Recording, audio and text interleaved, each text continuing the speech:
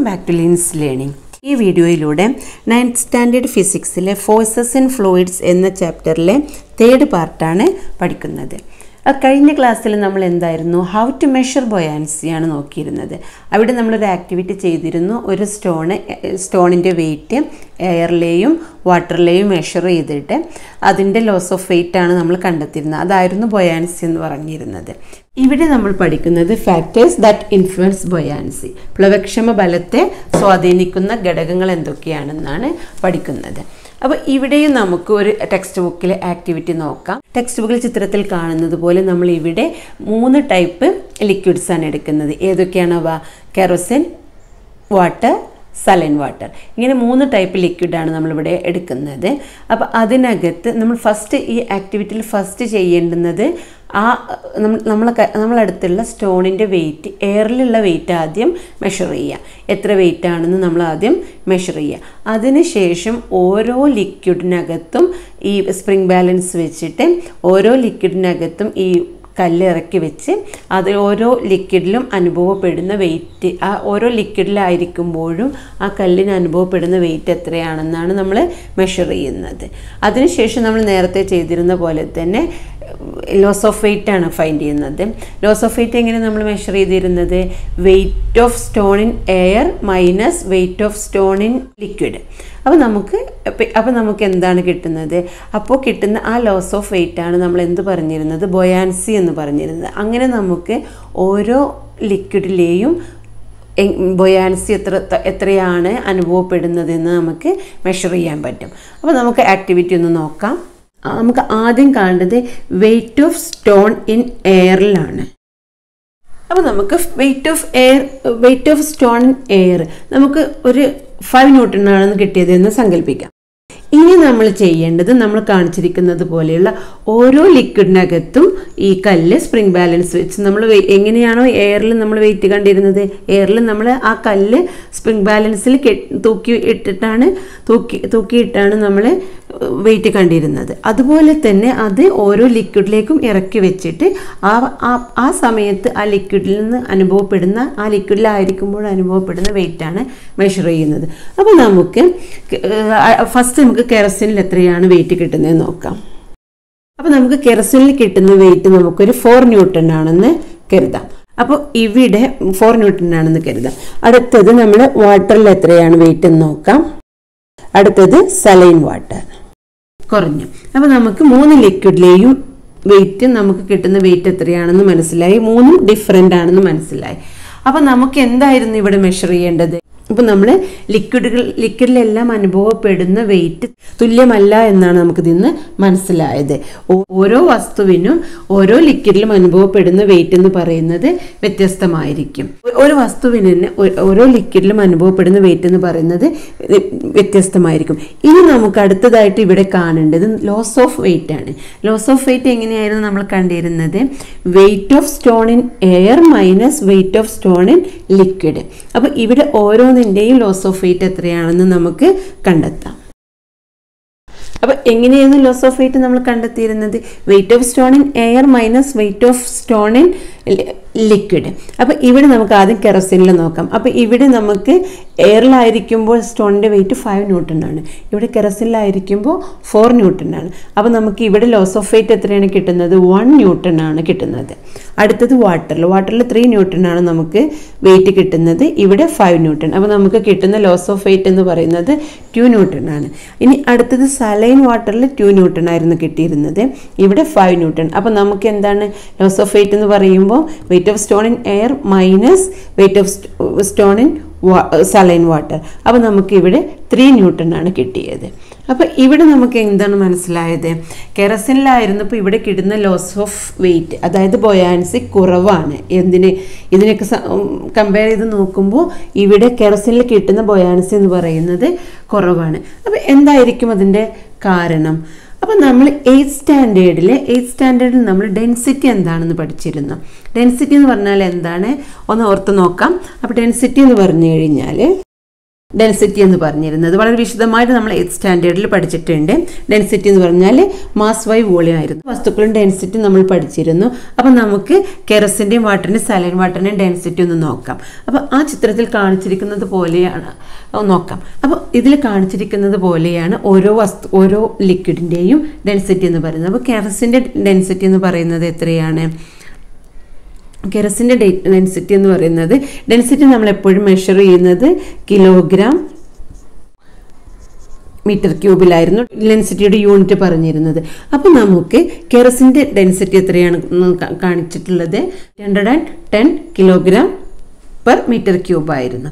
അതുപോലെ തന്നെ വാട്ടറിൻ്റെ density 1000 kilogram per metre cube. Saline വാട്ടറിൻ്റെ ഡെൻസിറ്റി എന്ന് പറയുന്നത് 1025 കിലോഗ്രാം പെർ മീറ്റർ ക്യൂബാണ്. ഇതിൽ നിന്ന് എന്താ നമുക്ക് മനസ്സിലാവുന്നത്? ഏറ്റവും കൂടുതൽ ഡെൻസിറ്റി ഈ 3 ലിക്വിഡിലും ഏറ്റവും കൂടുതൽ ഡെൻസിറ്റി ഉള്ളത് ഏതിനാണ്? സലൈൻ വാട്ടറിനാണ് ഏറ്റവും കൂടുതൽ ഡെൻസിറ്റി ഉള്ളത്. ഏറ്റവും കുറവ് ഡെൻസിറ്റി ഉള്ളതോ കെറസിനാണ്. ഇവിടെ നമുക്ക് ബൊയാൻസി എങ്ങനെയാണ് അനുഭവപ്പെടുന്നത്? ഓരോ ലിക്വിഡിൽ അനുഭവപ്പെടുന്ന ബൊയാൻസി ഏതാണ്? ഏറ്റവും കൂടുതൽ ബൊയാൻസി ഉള്ളത് സലൈൻ വാട്ടറിലാണ്. ഡെൻസിറ്റി ഏറ്റവും കൂടുതലുള്ളത് ഏതിനാണ്? സലൈൻ വാട്ടറിനാണ്. ഏറ്റവും കുറവ് ബൊയാൻസി അനുഭവപ്പെടുന്നത് കെറസിനാണ്. ഏറ്റവും കുറവ് ഡെൻസിറ്റി ഉള്ളതും കെറസിനാണ്. വാട്ടറിന് ഇതിന് രണ്ടിനെയും മിഡിലായിട്ടാണ് ഉള്ളത്. അപ്പോൾ അതുപോലെ തന്നെയാണ് അതിൻ്റെ ഡെൻസിറ്റിയും വരുന്നത്. അപ്പോൾ ഇതിൽ നിന്ന് എന്താ നമുക്ക് മനസ്സിലാക്കാൻ പറ്റുന്നത്? ഡെൻസിറ്റി കൂടുമ്പോഴെന്താണ്? ബൊയാൻസിയും കൂടുന്നു എന്ന് മനസ്സിലായി. ഇവിടെ ഡെൻസിറ്റി കുറവായിരുന്നപ്പോൾ അതിൻ്റെ ബൊയാൻസിയും കുറവാണ്. അവിടെ അനുഭവപ്പെടുന്ന അപ്വേർഡ് ഡയറക്ഷനിൽ അനുഭവപ്പെടുന്ന ഒരു ഫോഴ്സ് ഇവിടെ കെറസിലായിരിക്കുമ്പോൾ കുറവാണ്. അതായത് കെറസിനിൽ ഒരു കല്ല് മുക്കി വരുന്നപ്പോൾ അതിൻ്റെ അപ്വേർഡ് ഡയറക്ഷനിലോട്ട് താഴേന്ന് അനുഭവപ്പെടുന്ന ആ ഒരു ഫോഴ്സ് കെറസിനിലാകുമ്പോൾ കുറവാണ്. എന്നാൽ സലൈൻ വാട്ടറിലാകുമ്പോൾ അത് കൂടുതലാണ്. അപ്പോൾ എന്തായിരിക്കും അതിൻ്റെ കാരണം? നമ്മളിപ്പോൾ പറഞ്ഞു വന്നത് അതിൻ്റെ കാരണം അതിൻ്റെ ഡെൻസിറ്റിയിലുള്ള മാറ്റം. സലൈൻ വാട്ടറിലെ ഡെൻസിറ്റി കൂടുതലാണ്, അപ്പോൾ അവിടെ അനുഭവപ്പെടുന്ന ബൊയാൻസി കൂടുതലാണ്. ഇവിടെ ഡെൻസിറ്റി കുറവാണ്, കെറസിനിലെ ഡെൻസിറ്റി കുറവാണ്, അതുകൊണ്ട് തന്നെ ബൊയാൻസിയും കുറവാണ്. അപ്പോൾ ഇതിൽ നിന്നൊക്കെ എന്താ നമുക്ക് മനസ്സിലാക്കാൻ പറ്റുന്നത്? ഡെൻസിറ്റി കൂടുമ്പോൾ ബൊയാൻസിയും കൂടുന്നു. ബൊയാൻസിനെ ഇൻഫ്ലുവൻസ് ചെയ്യുന്ന ഫസ്റ്റ് ഫാക്ടർ, അതായത് ആ പ്ലവക്ഷമ ബലത്തെ സ്വാധീനിക്കുന്ന ഘടകങ്ങളിൽ ഒന്ന് നമുക്ക് കിട്ടി. അപ്പോൾ എന്താണ്? ഡെൻസിറ്റി, സാന്ദ്രത. അപ്പോൾ ഡെൻസിറ്റി കൂടുമ്പോൾ സാന്ദ്രത കൂടുമ്പോൾ ബൊയാൻസി, പ്ലവക്ഷമ ബലം കൂടുന്നു. അപ്പോൾ അത് നമ്മൾ മനസ്സിലാക്കി വയ്ക്കാം. ഇവിടെ നമുക്ക് മനസ്സിലാക്കേണ്ടത് ഡെൻസിറ്റി കൂടുമ്പോൾ ബൊയാൻസിയും കൂടുന്നു, ഡെൻസിറ്റി കുറയുമ്പോൾ ബൊയാൻസിയും കുറയുന്നു.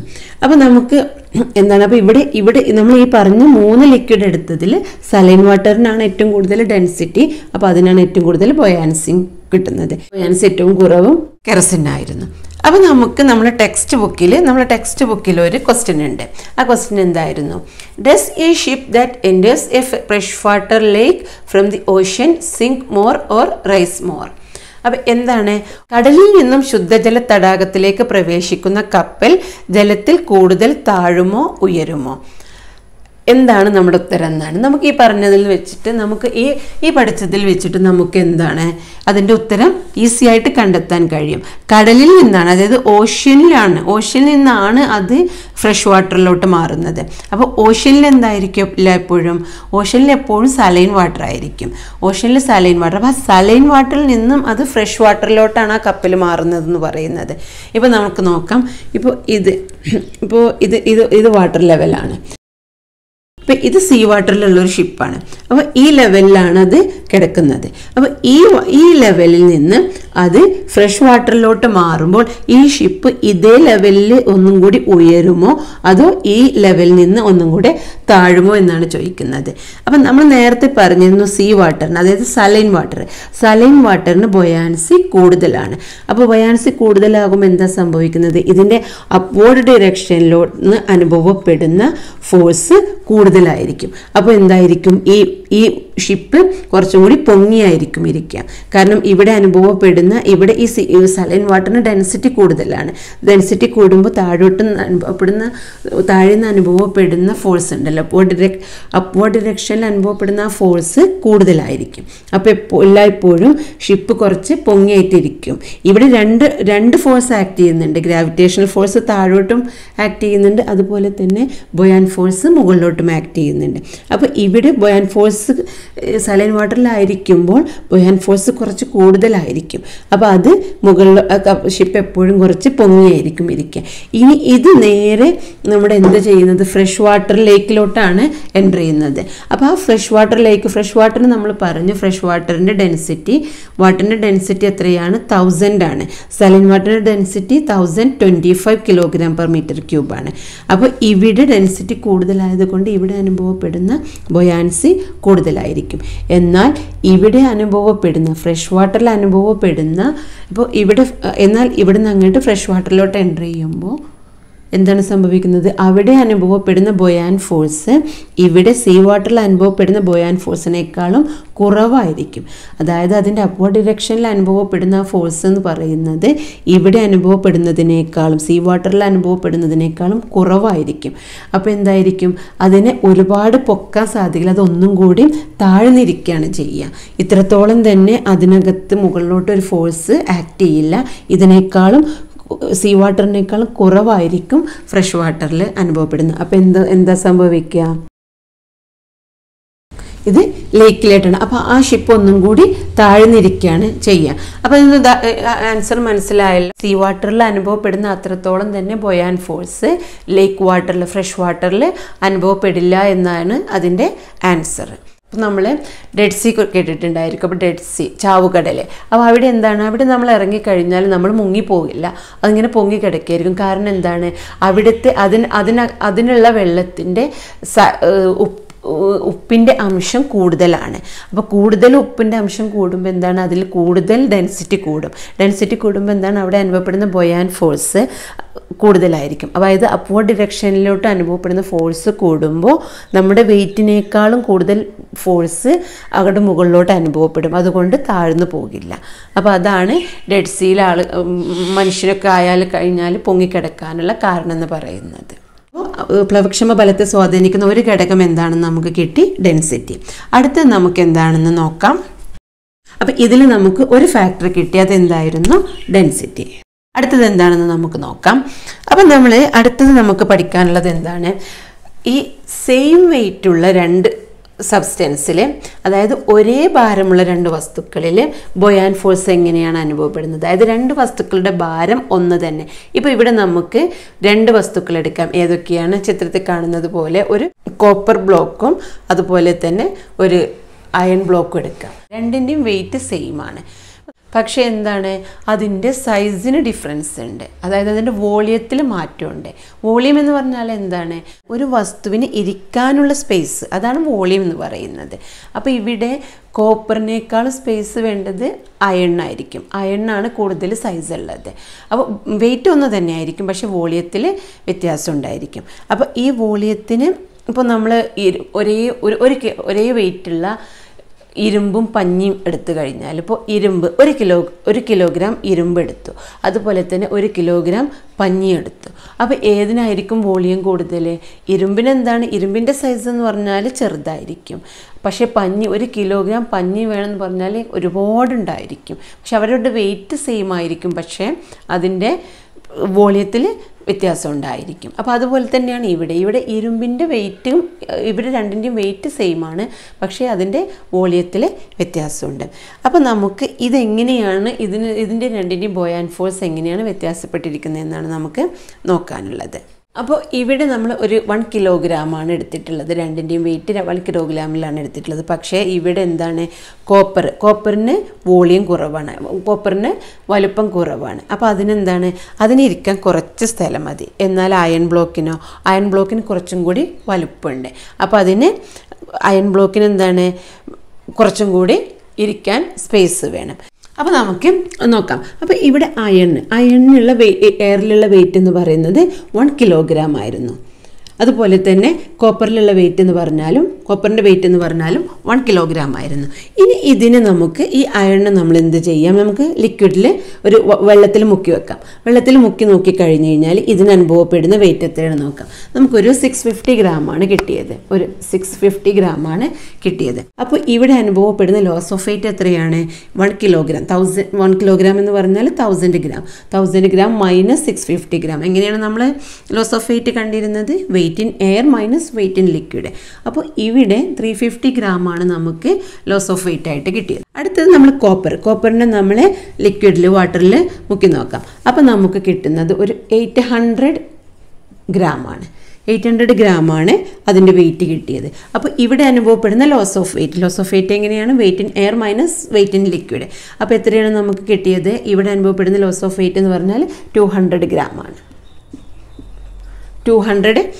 200 ഗ്രാമാണ്. ഇവിടെ നമ്മൾ പറഞ്ഞു അയണിനാണ് സൈസ് കൂടുതൽ, അതായത് വോളിയം കൂടുതൽ അയണിനാണ്, വോളിയം കുറവ് കോപ്പറിനാണ്. അപ്പോൾ ഇവിടെ അനുഭവപ്പെടുന്നത്, ഇവിടെ വോളിയം കൂടുതൽ അയണിന്, ഇവിടെയോ ലോസ് ഓഫ് വെയിറ്റ്, അതായത് ബൊയാൻസി കൂടുതൽ ഏതിനാണ്? അയണിനാണ് കൂടുതൽ. അതായത് വോളിയം എന്ന് പറഞ്ഞാൽ ഇരിക്കാനുള്ള സ്പേസ് കൂടുതൽ വേണ്ടത് അയണിനാണ്. അപ്പോൾ ഇവിടെ ലോസ് ഓഫ് വെയിറ്റ് കൂടുതൽ അയണിനാണ്. ഇവിടെ കോപ്പറിന് സൈസ് കുറവാണ്, പക്ഷേ അനുഭവപ്പെടുന്ന ബൊയാൻസി കുറവാണ്, 200 ഗ്രാം. അപ്പോൾ ഇതിൽ നിന്ന് എന്താണ് മനസ്സിലാകുന്നത്? അപ്പോൾ ഇവിടെ എന്താ മനസ്സിലായത്? ഇവിടെ മനസ്സിലായത് നമുക്ക് സൈസ് കൂടുമ്പോൾ, അതായത് വോളിയം കൂടുമ്പോൾ ബൊയാൻസി കൂടുന്നു, വോളിയം കുറയുമ്പോൾ ബൊയാൻസി കുറയുന്നു. അപ്പോൾ അത് മനസ്സിലാവും. ഒരേ ഭാരമുള്ള വസ്തുക്കളായിരുന്നു രണ്ടും, പക്ഷെ രണ്ടിൻ്റെയും വോളിയത്തിൽ മാറ്റമുണ്ട്, സൈസിൽ മാറ്റമുണ്ട്, വോളിയത്തിൽ മാറ്റമുണ്ട്. അപ്പോൾ വോളിയം മാറുമ്പോൾ എന്താണ്? വോളിയം കൂടുമ്പോൾ അതിൻ്റെ ബൊയാൻസിയും കൂടുന്നു. അപ്പോൾ ഈ വോളിയം കൂടുമ്പോൾ അതിൻ്റെ സൈസ് കൂടുകയാണ് ചെയ്യുന്നത്. അപ്പോൾ അപ്വേർഡ് ഡയറക്ഷനിൽ അനുഭവപ്പെടുന്ന ആക്ട് ചെയ്യുന്ന ആ ഫോഴ്സ് കൂടുന്നു, അത്രയും ഏരിയയിൽ അതിൻ്റെ ഫോഴ്സ് ആക്ട് ചെയ്യുന്നു. അപ്പോൾ ആ വസ്തുവിന് കൂടുതൽ ഫോഴ്സ് താഴ്ന്ന് അനുഭവപ്പെടുന്നത് കാരണം അത്രയും വെയിറ്റ് അതിന് കുറവായിരിക്കും. അപ്പോൾ അതിന് വെയിറ്റ് കുറവായിരിക്കും. മറ്റതിൻ്റെ സൈസ്, അതായത് വോളിയം കുറവായിരിക്കുമ്പോൾ അതിന് അപ്വേർഡ് ഡയറക്ഷനിൽ അനുഭവപ്പെടുന്ന ആ ഫോഴ്സ് കുറഞ്ഞ സ്ഥലത്ത് മാത്രമേ അനുഭവപ്പെടുന്നുള്ളൂ. അപ്പോൾ അതിന് അനുഭവപ്പെടുന്നത് അതിൻ്റെ ബൊയാൻസി കുറവായിരിക്കും. അപ്പോൾ നമുക്ക് അടുത്ത ഫാക്ടർ എന്താണെന്നാണ് കിട്ടിയത്? വോളിയം. എന്തൊക്കെ ഫാക്ടേഴ്സാണ് ഇപ്പോൾ നമുക്ക് കിട്ടിയത്? ഫസ്റ്റ് ഡെൻസിറ്റി ആയിരുന്നു. ഡെൻസിറ്റിയുടെ കാര്യത്തിൽ നമ്മൾ എന്താ പറഞ്ഞിരുന്നത്? ഡെൻസിറ്റി കൂടുമ്പോൾ ബൊയാൻസി കൂടുന്നു, ഡെൻസിറ്റി കുറയുമ്പോൾ ബൊയാൻസി കുറയുന്നു.